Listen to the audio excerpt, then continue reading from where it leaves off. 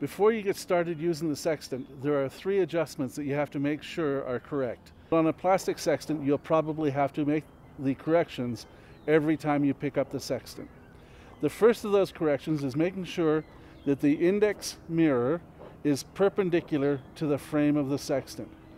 The thing we want to make sure is that we can see this part of the frame as we look past the index mirror, and we can see this part of the frame by looking at the reflection through the index mirror. We need to adjust this screw to get them to form a straight line.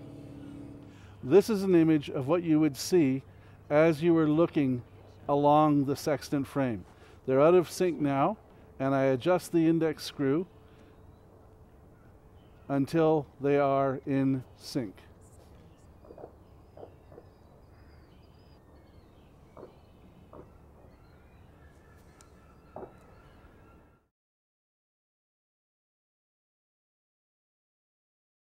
The next adjustment we need to make is for the horizon mirror. There are 2 adjustment screws on the horizon mirror, one on the outside and one on the inside of the mirror.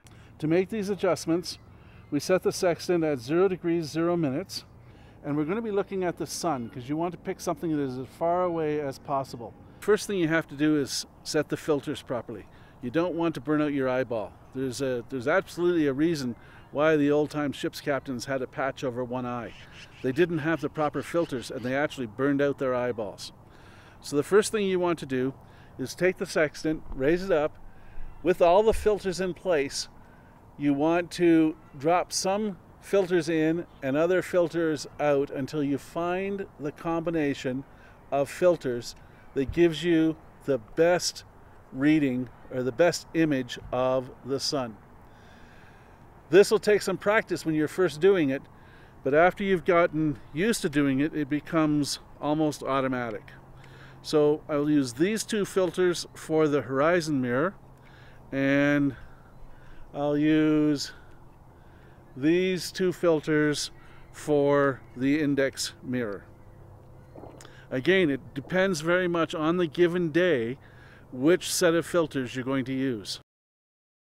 I have the sextant set at 0 degrees 0 minutes.